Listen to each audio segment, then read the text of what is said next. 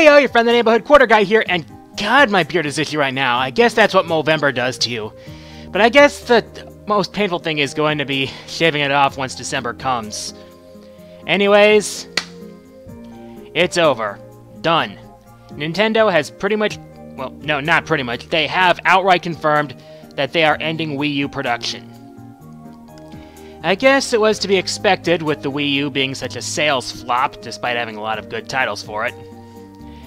And with the Switch coming in March, I guess it doesn't really make much business sense to continue producing new Wii U games. I mean, the last exclusive title, Nintendo exclusive title for the Wii U is Paper Mario Color Splash. But I guess it's time to look ahead. But not without looking back first. I mean, granted, I'm gonna admit the Wii U was marketed poorly, had a confusing name. In fact, that was one of the reasons why it didn't sell so well, and a lack of third-party support, possibly due to the hardware specs. But that being said, I did have a lot of fun with it. There were a lot of fun titles to play for it, a lot of which, pretty much, well, most of which were made by Nintendo. And, well, I think I might do top 10 Wii U games for December once I release my latest list, which is top 10 things I like in video games. I've got the rough draft for it done. It's just waiting proofreading.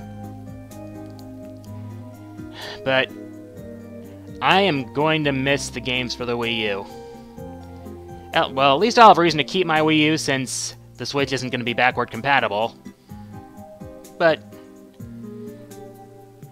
I guess it's kind of like the Dreamcast. It's like lots of fun titles, but sales bomb.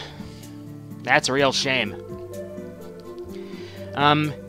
Next thing I want to talk about is recently the producer of Tekken, Katsuhiro Harada, recently said that he, ideally, would like to make a Samurai Showdown game. Now, I do like the idea in theory, but given Tekken, it would be tough to pull off given in a Tekken setting. I mean, SNK tried to do a 3D Samurai Showdown, well, and on a few occasions exactly. And the most recent one we got was Samurai Showdown Sen. But given Harada's track record, he could be able to pull it off. Just as long as it's kept, 2D. I mean, some franchises were meant to remain in 2D. Samurai Showdown was probably one of them. And last piece of news I want to talk about. Recently, it was revealed that the next season of Street Fighter V DLC will start with a fan-favorite character whose absence from the game initially was possibly puzzling to quite a few players of the game. That character is, of course, Akuma. He was teased in a trailer at a Capcom event, and he'll be first shown off in the game at the PlayStation Experience in December. I, for one, am excited for the return of Akuma. I mean, and it makes me wonder what other characters will show up in the second wave of DLC. I mean, we could have Sakura, we could have Q, we could have Necro, or other Street Fighter 3 characters. Possibly Elena or Dudley. That would be pretty neat.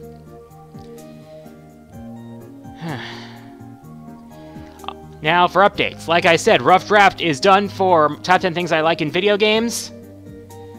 It's awaiting proofreading, and hopefully if I'm lucky, I'll be able to get it out by Thanksgiving. The next order of business, the Extra Life Game Day. Again, thank you to all of you who saw my stream and all of you who donated. The grand total at the end of the game day, $1,085, and it's all thanks to you. And I'm not going to stop streaming anytime soon. In fact, once I set up my next stream date, I'm probably going to play a Fightcade mystery box game.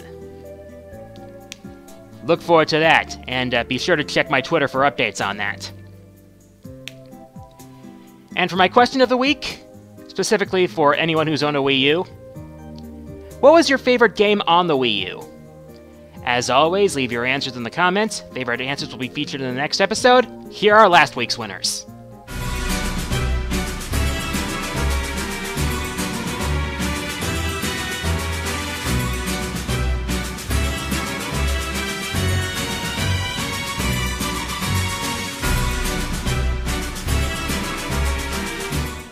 And with that, time for the Fourth Wall Mailbag. As always, if you want to send me a question through your web browser, go to my channel, click the About tab, click the Send Message button. Favorite questions will be answered in the next episode. First question this week comes from Alan Wright, who asks, would you like to see a Mega Man game that takes place during the Elf Wars? As a matter of fact, yes, I would. I mean, we got some in-universe explanation of this event during the events of Mega Man 03, but I'd like to see a game that expands upon it a bit more. I mean, how did X and Zero first fight Dr. Vile and Omega? I mean, how did the events of the Elf Wars unfold? That would be quite a game for playing, and I would definitely play it. Definitely sounds like a lot of fun, as long as Capcom doesn't screw it up. That is assuming Capcom ever makes another Mega Man game. Next question comes from Thundersa, who asks, are you considering going to MomoCon this year? I would love to go to MomoCon, to be honest. I mean, a lot of my friends are planning to go there. There's, the almighty sauce! And, a lot of other things to be interested in at MomoCon. The problem is going to be affording it. I mean, granted, I do have a full-time job aside from my YouTube channel, and I still have bills to pay and stuff to save up for. But if I had the money, I would definitely consider going. The sauce! Next question comes from Video Game 01's channel. He asks, who would win in a fight, Heart Aino or Athena Asamiya? That would be a tough one, but I would give the edge to Heart, mainly because... Probably because her Arcana is... Well, she has her own skills and she has her Arcana, which is a bit more versatile than Athena's moveset, to be honest. Nothing against Athena, but I think Heart has the edge here. Next question comes from Jonathan Kimmel, who asks, do you accept fan-donated games? Well, I accept fan-donated games through Steam right now, so if you're a friend of mine on Steam and you have a game you'd like to gift me, I'm perfectly fine with that.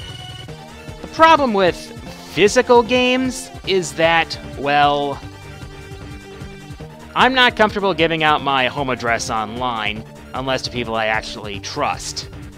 So, if I were to want to accept fan-donated games physical copies, I would have to get a P.O. box first.